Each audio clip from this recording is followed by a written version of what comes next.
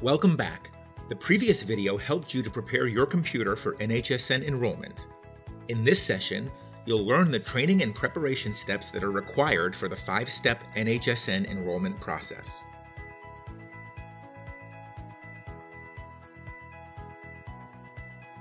First, let's go to the NHSN Enrollment for Outpatient Dialysis Facilities website. To get to this page, type https://www.cdc.gov/nhsn/dialysis/enroll.html in your browser.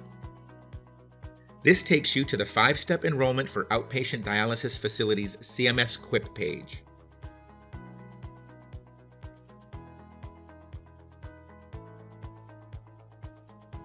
On the 5-step enrollment page, you'll find the Facility Enrollment Checklist. This one-page document is a great reference to guide you through the entire registration and enrollment process. You should print this out and keep it handy, as you'll refer to it often. This video will focus on the tasks in the Step 1 Training and Preparation portion of the checklist.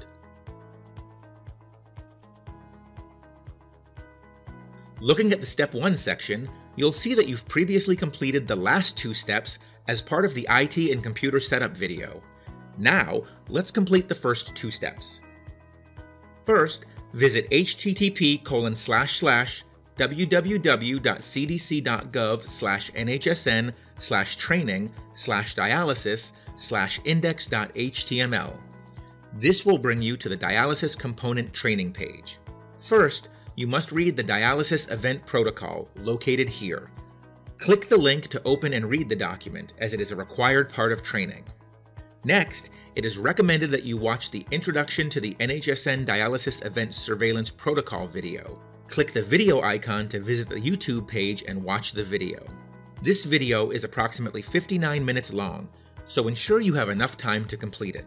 Now, back on the Dialysis Component Training page, click the Dialysis Event Surveillance Annual Training link. This will open the National Healthcare Safety Network Dialysis Event Surveillance computer-based training. Click Begin to start the training. Again, it is estimated that it will take approximately 60 minutes to complete this training, so ensure you have adequate time to finish it.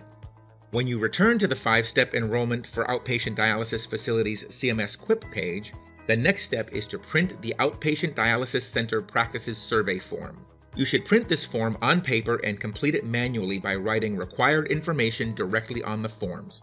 Then, you'll have all the information needed to submit the forms electronically, which is required during Step 4 of this process.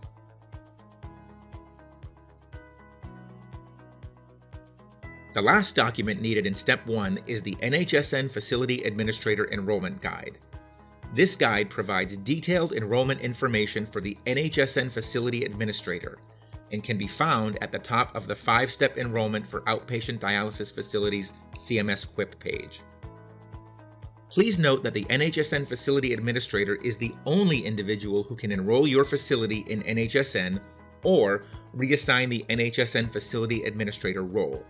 Be sure to give this role to an individual who is authorized to perform these functions within your facility or organization. Once your facility is enrolled in NHSN, it is strongly recommended that a second person, and even a third person, be added to your facility as NHSN users. If the primary facility administrator is not available for any reason, the backup NHSN user can continue with the NHSN reporting work. You can add additional users after your facility is enrolled in NHSN, and the Facility Administrator Enrollment Guide outlines the steps needed to perform these tasks. Please take some time to review this enrollment document. You've completed Step 1. Thanks for watching this training video. You're now ready to move on to Step 2 and learn how to register your facility into NHSN.